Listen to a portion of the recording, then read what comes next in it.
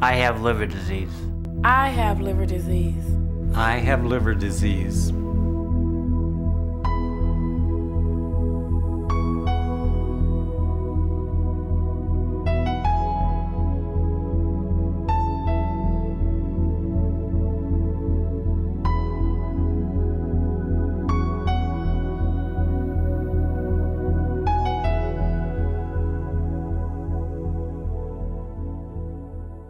I have a mission to change those numbers and to save those lives. That's why I'm proud to have this opportunity to tell you about the Walter Payton Center Guild. You see, behind those statistics, there's hope. And where do so many patients and their families find that hope? Where can you find hope at work every day? Right here at the University of Illinois Medical Center at Chicago, the Walter Payton Liver Center and the Bobby and Marvin Fink Liver Clinic. And each of these essential institutions is supported by the Walter Payton Center Guild. Because of the work of the Guild and its members, the battle against gastrointestinal and liver disease is being fought and won. Because of the Guild, surgeons and researchers have the tools they need. Because of the Guild, patients have access to the quality health care they deserve. Because of the Guild, we all have hope.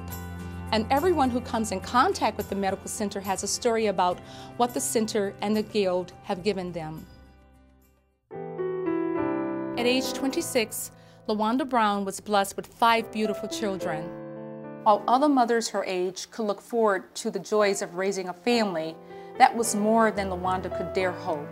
LaWanda was ravaged by liver disease. Her weight had gone from 140 pounds to 300. On Thanksgiving Day, her cirrhosis had become so intolerable, she just wanted to die. Barring a miracle, she would not live into Christmas Day. That miracle happened. A liver had been found for her, and the transplantation was performed that day at UIC. That Thanksgiving had given LaWanda plenty to be thankful for, a gift of her own life and the joy of guiding her children through theirs. Walter knew him as Mike from Ottawa. Readers of the Morris Daily Herald know him as an entertaining sports reporter. Friends and family know Mike Conniff as a cheerful guy who faced liver disease with grace, never feeling sorry for himself and never knowing if or when he might receive a liver. When diagnosed, Mike could only cherish any time he would spend with his infant son, Ryan, and hope he would live to see his daughter, Sarah, graduate from high school. Thanks to a donor and the care provided by UIC, Mike has been there for Ryan growing up. And not only did he live to see Sarah graduate from high school, he will soon see his daughter graduate from college. Desperately ill, Hiram Alton decided against a liver transplant. He had lived a good life and didn't want to take the opportunity away from a younger person. That's the kind of man Hiram is. He served his country in Vietnam, organizes yearly toy drives, and he first learned about his liver disease while donating blood. In the end, only relentless persuasion from his wife Julie, a professional nurse, and his doctors could convince Hiram to have a transplant. But no one could convince him to live life on anyone else's terms.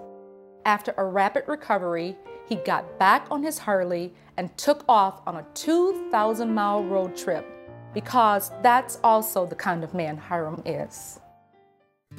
Stories like these are being told every day. Breakthroughs are taking place, new discoveries are being made, new surgical procedures are being perfected, lives are being saved. And it's made possible by the work of the Walter Payton Center Guild.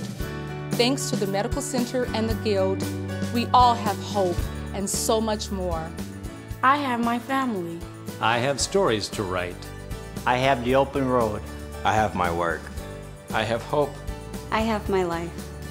And I have a mission to make certain that our doctors have the tools they need, that everyone has access to quality care they deserve. Above all, at the Guild, our mission is to save lives, so everyone with liver disease will be able to say, I have a future. Will you contribute to their future? Will you help us save lives? Together, we can all make a difference.